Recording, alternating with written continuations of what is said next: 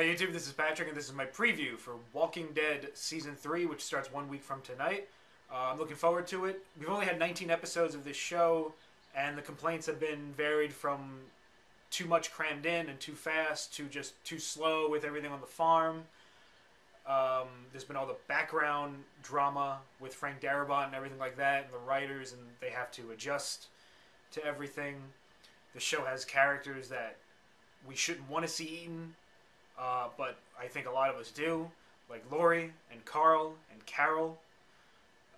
So the show has issues, but the idea that season 3 could turn those issues around and we can get the best version of this show possible is something that, at least from the previews, I honestly think we're going to get, with now a writing staff that is, completely together and focused, and a staff that understands what the problems have been with the show.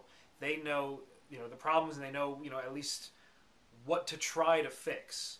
So this is the season of the show, I think, where we really could get the perfect storm of all these elements and, just get the best version of the show. The writers have said that a faster pace is pretty much paramount for them this season. And the idea that we have only 2 storylines going into the season, there's Andrea, who's with the the black chick with the samurai swords. I know that her name begins with an M. It's from I don't want to butcher the pronunciation.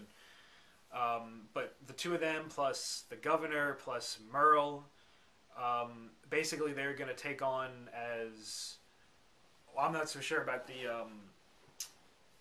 samurai chick, but the governor and Merle are going to be obviously the human villains of the season. I know the governor looks completely different from the comic book. I don't read the comic book, but I know that he looks very different. But him and Merle, I think on top of all the zombies, should just actually make it for more exciting, especially than anything from last season. And instead of being regular, thugs or whatever on the street and stuff like that. So, yeah, that I really don't know what they're going to do with it. I'm sure it's going to be separate from our group of characters for an episode or 2, and then they're just all going to converge. Unless they're going to be separate for a while. That might be possible too, I'm not sure. But we'll see about that. Alright, now the prison storyline is famous from the comic book, I know, and it seems to be everyone's favorite storyline. And the show gets to treat the setting this season as basically a horror house, pretty much. And that, on top of all the human drama with the characters that we like, I do want to see what's going to go on with Glenn and Maggie. I want to see what they do with Herschel. Daryl always has interesting stuff to do, and with Merle showing up eventually, that's going to be even better. Hell, even T-Dog might get a couple more lines, or at least something to do, especially if Merle shows up again. So all that stuff, plus, not having Shane in it anymore, kind of takes out the love triangle drama, which is one of the things that, we're kind of bleh. As far as the characters like Lori, Carl, and Carol, those characters, yeah, they have to work a little bit on them, and they have to do a better job with them to make us, I guess, care a little bit more. Make me care, I should say. Make me care a little bit more. But, if they can do all that, and, then we're going to have a much better show, and a much more entertaining show. And I'm well aware of, there's a specific thing that happens during the prison storyline. I won't say what it is. Anyone that's read the comic book, pretty much knows.